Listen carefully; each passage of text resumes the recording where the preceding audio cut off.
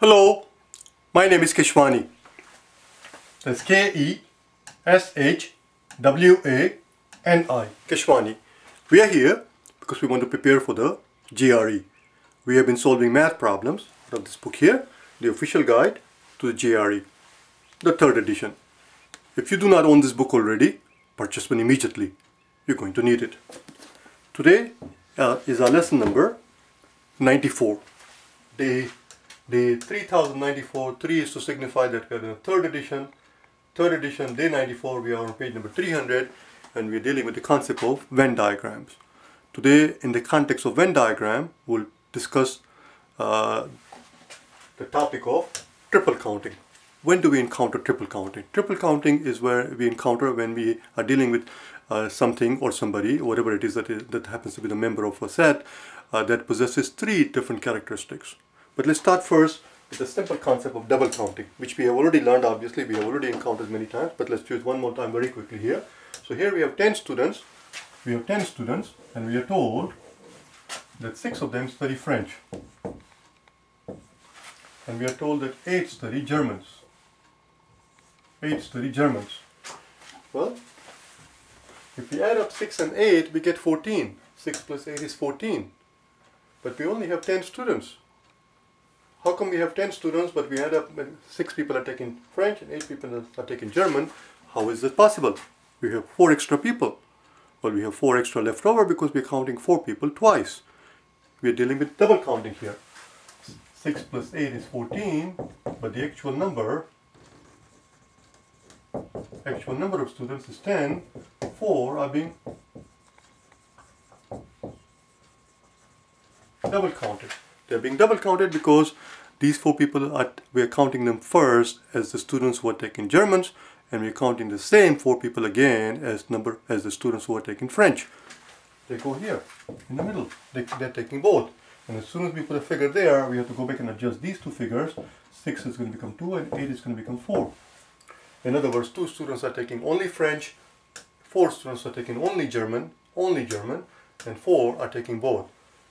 That 4 is the double counting. Very simple concept. How do we deal with triple counting? Let's take a look at it. We can continue with the same example. So we have 10 students again. We are told that we have 10 students again, of which we are told 4 study French, 5 study Germans, and 6 study Spanish. And we are further told, they have to tell us one more piece of information. We are told that exactly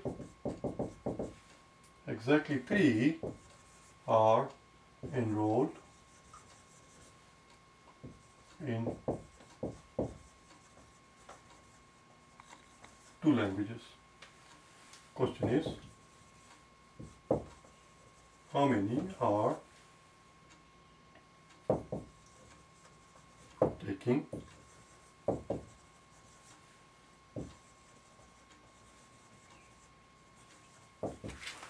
how many are taking all 3 languages? So they are telling us that exactly 3 are enrolled in 2 languages. They are telling us, in other words, that exactly 3 people are going to be double counted. They have to tell us that in order for us to figure out how many of them are triple counted, which is what they are asking here, how many are taking all 3 languages. That's another way of saying how many people are we going to end up triple counting. In order for us to figure that out, we must know how many are being double counted. They have to tell us how many people are being double counted. And they're telling us here that 3 people are going to be double counted. Let's see what we can do. And since the problem tells us that nobody is taking neither, not neither, because there are not 2 languages, but there are 3 languages, because they're telling us that nobody is taking any of these 3 languages, everybody is taking at least once. In the problem they will tell us, even though I did not write it down here, but that's another caveat that you have to put here, that all of these 10 students, everybody is taking at least 1 language. Because otherwise you will have a universal set, and if we had somebody who was taking none of these 3 languages, that will go here. But we are not dealing with it. I did not write it down, but it's there. I'm telling you verbally that there is no students who is taking none of these 3 languages. Everybody is taking at least one of these 3 languages. Every one of these 10 students is taking at least one of these 3. So not 3 languages, so nothing goes here. So here we go. The 3 sets first. French, German, and Spanish. 4, 5, 6. Well, that makes it easy. 4, 5, and 6. Now we are told that exactly three are taking 2 languages. Exactly 3 are taking 2 languages. In other words, 3 are being double counted. Where do we put those 3? Well, it's up to us. We can put it here. We can put those 3 here, and adjust these 2 figures accordingly. This 4 will become 1, and this 5 will become 2, because these 3 are people that are taking French or German. Or we could have put the 3 here, and this was 4 and this was 5. If you put 3 here, then this 5 will become 2 and this 6 will become 3. It's up to us. We can put it anywhere you want. We can put it anywhere we want. So let's just make it interesting. So we have 4, 5, and 6. Now 3 people are taking 2 languages. We can put all 3 of them here, all 3 of them here, all 3 of them here as people who are taking French and Spanish. Or we can distribute the 3 any way we want, 2 and 1. So let's just keep it simple. Let's make 1 student study French and German, 1 study German and Spanish, and 1 study French and Spanish. Let's adjust the figure. As soon as we put a 1 here, 1 student is taking French and German, and 1 student is taking French and Spanish. In other words, 2 students are out of these 4. This 4 is going to become 2. This 5 is going to become 3, and this 6 is going to become 4. Let's add up all of these figures and see what we get. Let's add up all of these figures and see what we get. I'm going to erase this part here because we need the room. So exactly 3 are taking 2 languages. We have done that. The question is how many of you are taking all 3 of them. We have to figure out what goes here. We need the room, so let's erase it. So in this scenario, 2 are taking only French. 3 are taking only German. 4 are taking only the way we set it up here.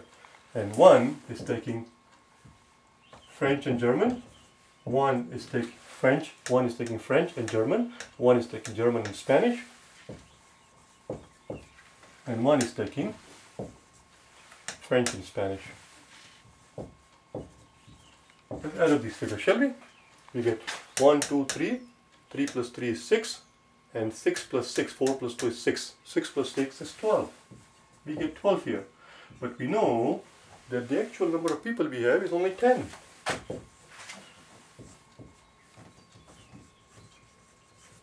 Actual number of people. This is the actual number of people.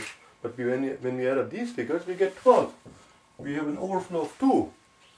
Where is this 2 coming from? This is where the difference lies between double counting and triple counting. In the case of double counting, listen very carefully. In the case of double counting, whatever figure that we were left here at the bottom, the overflow, we knew those were the people who were being double counted.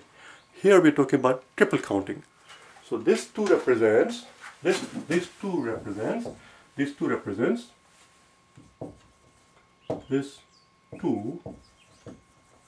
represents the fact that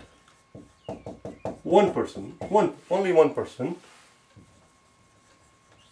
is triple counted. One person is being triple counted. I hope you can read that low. I don't know how low it can go. For example, let's do it here. Let's do a very simple scenario. X, Y, and Z. I'm going to count how many people we have here. Okay? Let's start. Let's count how many people are there, shall we? Let's do it. 1, 2, 3, 4, 5. Oh, I come up with 5. How come I come up with 5? I came up with 5 because I counted this person 3 times. Actual number of people, as you can see, is only 3. The number I came up with is 5. I have an overflow of 2 because these 2 that I counted should not have been counted. That tells us, this 2 tells us that one person should have been counted as 1, but he was counted as 1, 2, and 3. We have an overflow of 2. Overflow of 2 tells us that half of that figure. Overflow of 2 indicates that one person is counted triple times, 3 times. An overflow of 15 would have indicated that 5 people are being triple counted. An overflow of 9 would tell us that 3 people are being triple counted. Do you understand? After we have already taken into account as to how many people are being double counted. We have to know that information first. So there we go. That 2 tells us that one person is being double counted. Same thing here. We have a leftover of 2 that tells us that one person is being triple counted. One person is being triple counted. That one person goes here. And now we are done. Now we are done. Now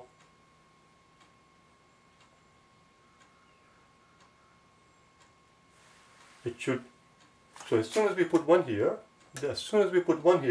we have to go back and adjust all of the figures. 1, 2, 3. We have to take away 1 from here because this one person is one of these 2 people who are taking French. Now we are claiming that one of those 2 people is actually taking also German and Spanish. So this 2, we have to subtract 1 from it. This have to subtract 1 from there, subtract 1 from there.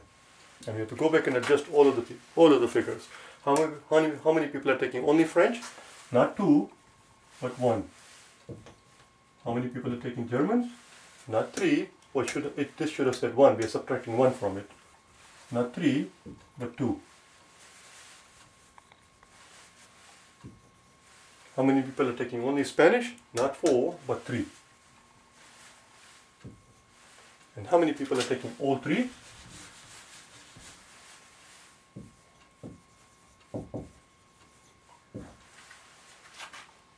Answer is 1 student. And that should now add up to actual number of people that we have, which we know we were told in the beginning were 10. So it better adds up to 10. 1, 2, 3, 4, 5, and 2 plus 3 is 5. There you go. Since the problem told us from the very beginning that there was no students who was taking none of these 3 languages, they have to tell us that. There we go. Now let's do something complicated.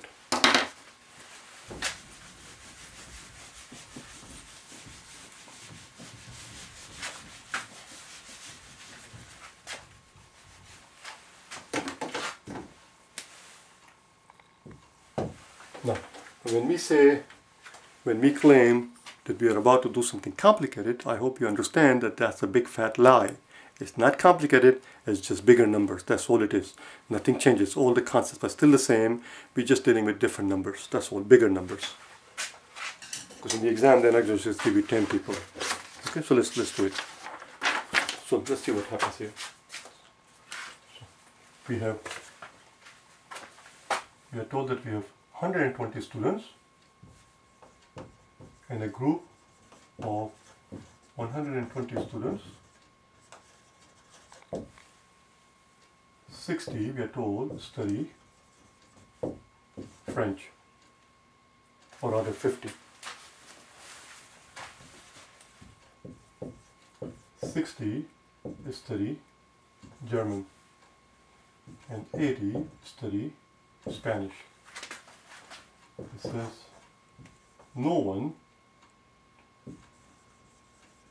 studies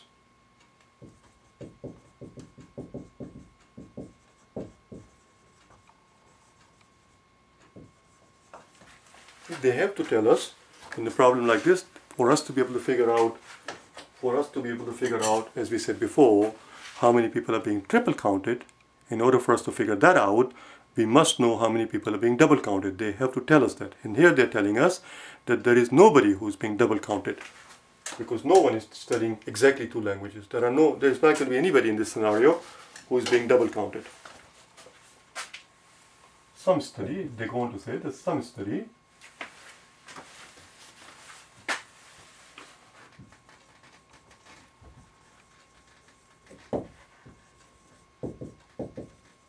all 3. Obviously, that's the whole point. Some people are being triple counted. And the question is, how many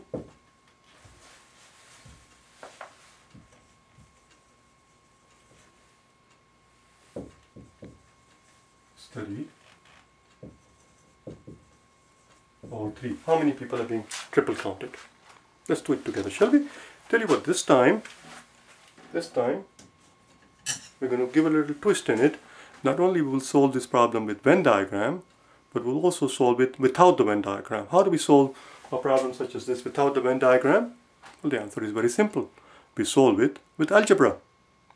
We can solve it algebraically or with Venn diagram. Which one would you like to do first?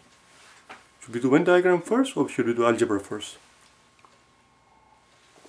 Let's do algebra first, just to make it interesting. How do we solve it algebraically, this problem?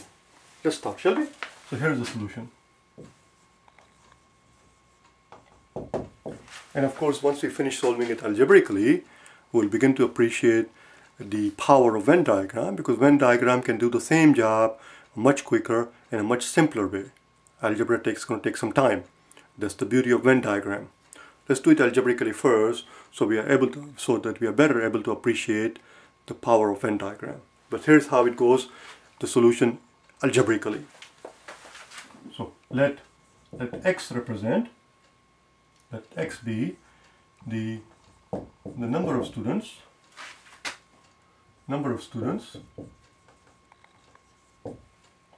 who study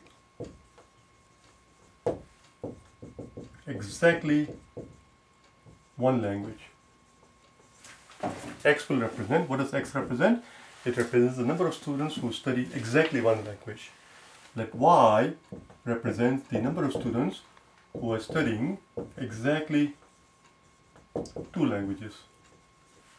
And let z represent the number of students who study exactly 3 languages. In other words, in the context of our problem, we are saying that y, unknown quantity y, represents the number of people who are going to be double counted, and z represents the number of people who are being triple counted. But we know that all of these people who are taking only one language is exactly, people who are taking exactly 2 languages, and people who are taking exactly 3 languages, it should again say, well, again, I did not write it down out of laziness, out of sheer laziness, I did not write it down, but in the problem it will also tell you that nobody in this scenario is taking none of these languages. In other words, everybody is taking at least one of these 3 languages. Of these 120 students, everyone is taking at least one language. I did not write it down, but it's there. In other words, the number of students who are taking only one language is exactly one language, and number of students who are taking exactly 2 languages, and number of students who are taking exactly 3 languages has to add up to the total number of students that we have. Of course, obviously, I'm going to rewrite this this equation a little bit further in, so that we have room to write the next one. X plus y plus z equals 120. Now, let's move on and understand. I'm going to erase this part. Let's understand that when we add up these figures, 5 plus 6 is 11, 11 plus 8 is 9, 190. 190. What does this 190 represent? Why do we have 190 here, even though the actual number of students is only 120? One more time, listen to the question carefully. Why do we get the figure of 190 when we add up the actual number of students who are studying Spanish, who are studying German, and who are studying Spanish? We just ask them how many of them are taking French. If you look at the roster and we see how many students are taking French and how many students are taking Spanish and how many students are taking German, we come up with a figure of 190. But we know there are only 120. Why is that? How do we represent that? The reason is very simple. It's because somebody is being double counted and somebody is being triple counted. How do we express that idea in the language of algebra? How do we express the notion that we are getting 190 because some of them are being double counted and some of them are triple counted? How do we write in the language of algebra? In other words, how do we write? What's the language of algebra? Language of algebra is an equation. What's the equation for it? Well, the equation is very simple. The number of people who are taking only exactly one language, x represents the number of people who are taking exactly one language, they counted only once. They only counted once because they're taking only one languages. People who are taking 2 languages, y number of people are taking 2 languages, and they are being counted twice in this figure. They are being double counted. And people who are taking exactly 3 languages, which is z number of students are taking exactly 3 languages, and they are being counted 3 times. And this figure will add up to 190. Still with me so far? As you can see, it's a lot of work to do it algebraically. And then we'll do it in Venn diagram. Venn diagram is going to go like that. So, let's move on then. I erased it, but we were also told that in this scenario, no one is studying exactly 2 languages. I erased it, but you know it's there.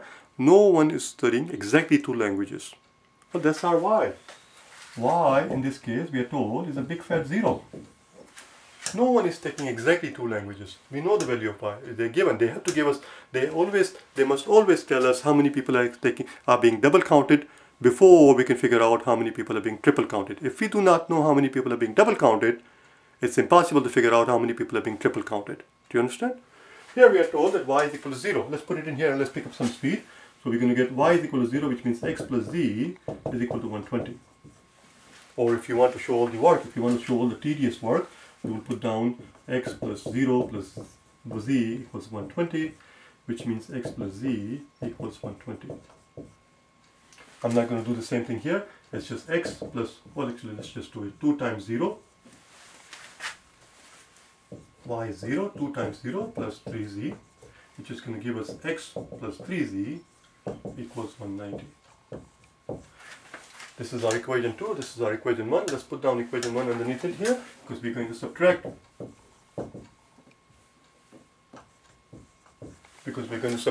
Equation 1 from equation 2. This is equation 1, we're going to subtract this equation from that equation.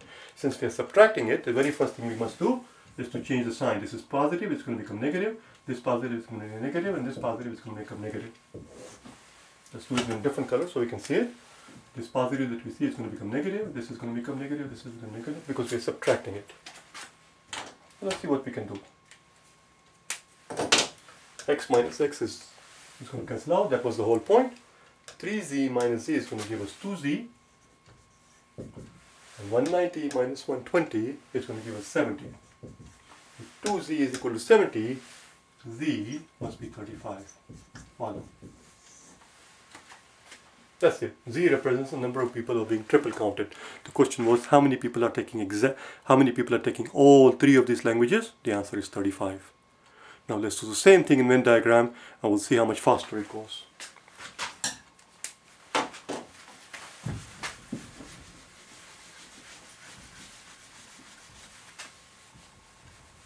Remember, we were told that no one is taking 2 languages. I'm going to rewrite this thing here so you can see. X plus y plus z equals 120. And here 1 times x plus 2 times y. There we go. So here is our Venn diagram. French, Spanish, and German. And of course we have universal cell outside. But since no one is taking no languages, in other words, we are told that of these 120 students, everyone is taking at least 1 language. Outside is 0, because there is nobody in this scenario of 120 who is taking none of these 3 languages. So that's there. 50, 60, 80. 50 is French, 60 is and then 80. Okay, watch what happens. And since nobody is taking exactly 2 languages, we know the figure for this thing is 0. This is 0, this is 0. So I'm not going to actually put down 0 because it looks silly. But we know it's 0 because we are told there is nobody here who is taking exactly 2 languages. So let's add up these figures. Okay, 0, 11, 190, but the actual number of people are 120. You have a difference of 70. This 70 represents, that's it, we're done. That's how quick the Venn diagram is as opposed to doing it algebraically. This 70 represents the 35 people are triple counted. 35 people are triple counted. So 35 goes in here. These 35 people possess 3 characteristics. They possess 3 characteristics. These 35 people are studying French and German and Spanish. As soon as we put a figure here, we have to go and adjust all of them. So if we subtract 35 from 50, it becomes 15. In other words, 15 people are studying only French. This is going to become 25. 25 people are studying only Spanish. And 80 minus 30 would have been 50, so 45 people are studying only German. And now, if we add up all the figures, it will add up to 120. It should add up to 120. Let's do it. Where can we do it? Let's do it right here. Let's do it right here. Now, if we add up these figures, it should add up to 120. 15 is only French. 25 is only Spanish. 45 is only German. And 35 is all three. 5 plus 5 plus 5 is 20. 0, carry 2. 2 plus 1 is 3. 3 plus 3 is 6, and 2 plus 6 is 6. 6 plus 6 is 12, you see? There we go. But that's how quick the Venn diagram is, as opposed to doing something algebraically. But it can be done algebraically. It can be done algebraically, and sometimes the nature of the problem is such that it has to be done algebraically because Venn diagram gets quite messy and quite confusing. But we needn't worry. We need not worry about it, because those complicated scenarios we're not going to encounter on the GRE. On the GRE, they keep it very simple. You're going to have a simple scenario of double counting and very simple scenario of triple counting, and that's the end of it. You just have to master the basics. Tomorrow we'll do the last two problems in this topic, the topic of Venn diagram, number 9 and number 10, and then we'll move on to the new topic. And the next topic is going to be, let's see what the next topic is going to be. We are on page number 300, so let's turn to page 300 and let's see what the next topic is going to be. So after the Venn diagram, oh, there we go. Next topic is another topic that's very important, and sometimes people find it confusing, which is the topic of permutation and combination on page number 301, the very next page. And we'll pick that up day after tomorrow. Tomorrow we'll do the last two problems, as I said before, problem number 9 and 10. And then day after tomorrow, from day 96, from day number 96, we'll do permutations and combinations, and perhaps we'll make 5 lessons on those as well. I think I'll make 5 lessons, 5 videos on it from 96 to 100. Okay? Bye now.